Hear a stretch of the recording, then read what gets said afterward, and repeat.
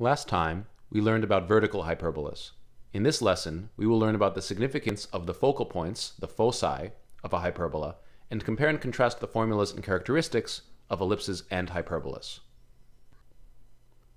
A hyperbola can be thought of as a set of points such that the difference of the distances from every point in the hyperbola to two focal points is constant. What does this mean? It means that look at the point on the hyperbola and the two distances, the red distance and the blue distance. From the two focal points to the point, when you subtract them, the difference will always be the same. And you can see the animation as follows. No matter how big those two lines are, they will always subtract to get the same amount, the orange part. And we call the distance from the center to a focus C.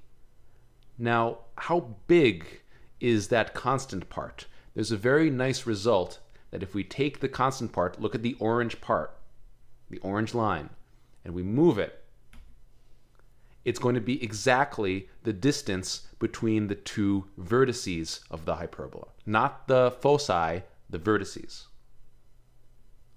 And here's another bigger drawing that shows this basic difference. B, in this case, because it's a vertical hyperbola, is the distance from the center to the vertex. And the constant difference is therefore going to be 2b in this case. If it was a horizontal hyperbola, the constant difference would have been 2a. Here's a task, because we have these three letters, A, B, and C. Using this picture and using this circle that I drew for you in this case, can you make a conjecture as to the relationship between A, B, and C? Try it out. Think about it. This is a very informal exercise, but see if you can find a relationship just from this picture. Okay, so if you can truly form that green circle for every hyperbola, then the radius of this circle is C, and this green line is also going to be C. And as a result, there's a right triangle that's formed in which a squared plus b squared is equal to c squared. So it certainly seems like the relationship is going to be a squared plus b squared is equal to c squared, and we have to find out really whether that fully holds. And so here's task 2. Using this definition of a hyperbola and the picture below, write an equation of a hyperbola using the distance formula. And again, that definition is a hyperbola is a set of points such that the difference of the distances from each point to two focal points is constant. Try it out. So all we really need to do is use the distance formula. The blue distance is the distance from point xy to c0, and the red part of the formula is the distance from xy to negative c0, and the difference of those distances is constant, or d.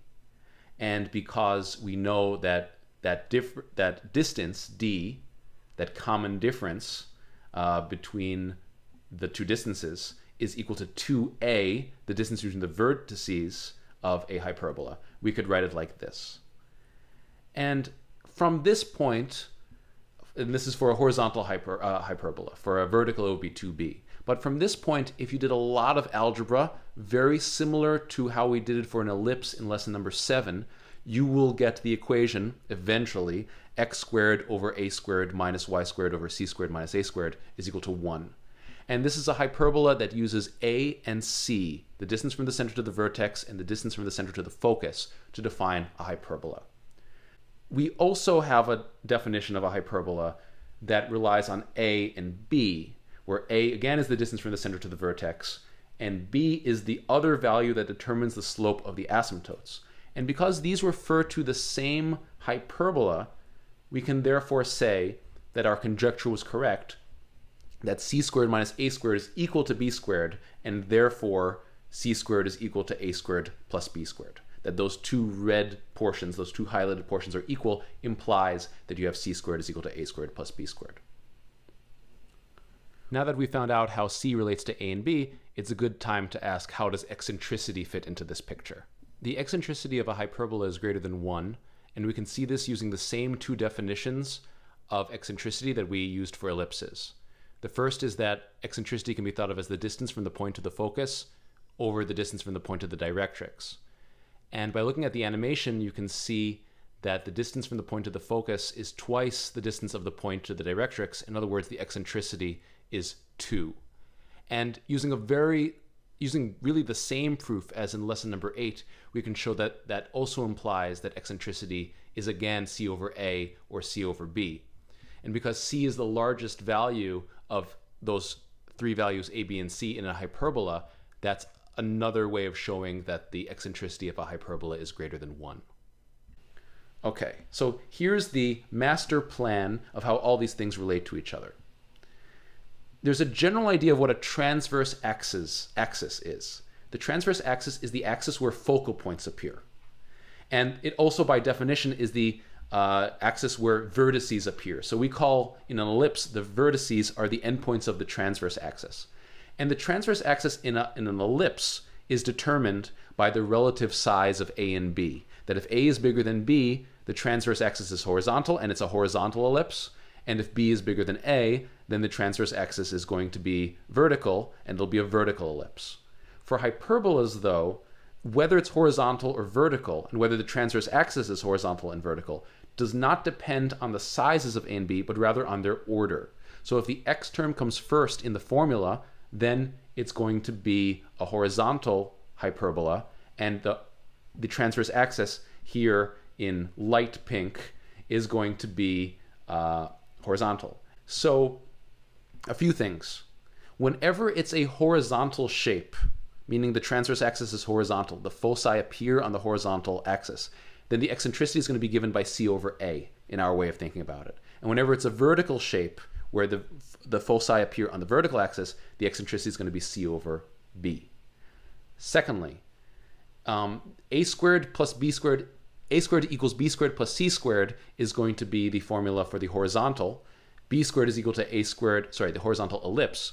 B squared is equal to a squared plus c squared is going to be for the vertical ellipse. And because c is bigger than a or b in a hyperbola, then for all hyperbolas, regardless of orientation, c squared is going to be equal to a squared plus b squared. And we have all 3 variants of this very Pythagorean-like relationship. So you can go back to this slide to study these interrelationships, but to end this lesson, I'm going to give you a few quick questions to see if you have internalized these ideas. Quick question set number 1. Is x squared over 4 plus y squared over 5 equals 1 a horizontal or vertical ellipse? And it's an ellipse because of the plus. What are the coordinates of the center? What are the coordinates of the foci? What is the eccentricity? So take a couple of seconds or minutes and pause the video if you want some more time to think about these questions. All right, so first thing is to always identify the a squared and the b squared. And in our treatment, the a squared is always the horizontal one under x, and the b squared is always the vertical component under y. So the b squared is bigger, and in an ellipse, it's the bigger one that determines the orientation of the ellipse and what the transverse axis is. So because b is bigger than a, this will be a vertical ellipse. It's the sizes in an ellipse that matter. And the center is 0, 0. Now, for a vertical ellipse, b is the biggest dimension, so b squared is equal to a squared plus c squared. And we plug in 5 is b squared and 4 is a squared. We solve for c, we get 1. And then, so the foci will appear at 0, 1 and 0, negative 1. And that's because the transverse axis is vertical. So they will have different y values, therefore. And the eccentricity is c over b, because it's a vertical ellipse. And c is 1, and b is the square root of 5. Remember, 5 is b squared. And that's about 0.45. And recall that the eccentricity of an ellipse is less than 1. And so that checks out with that theory.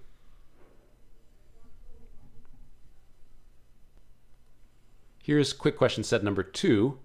Is y squared over 4 minus x squared over 5 equals 1 a horizontal or a vertical hyperbola? And it's a hyperbola because of the minus there. What are the coordinates of the center? What are the coordinates of the foci? What is the eccentricity?